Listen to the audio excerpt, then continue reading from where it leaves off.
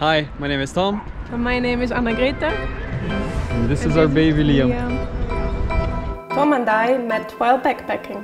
When we got back to Europe, we would fly between Austria and Belgium about every 3 weeks. But of course we know flying has a big impact on the environment, and traveling by train took a whole day. Now there's a night train that we can take. I used to be a train controller, so I'm very excited.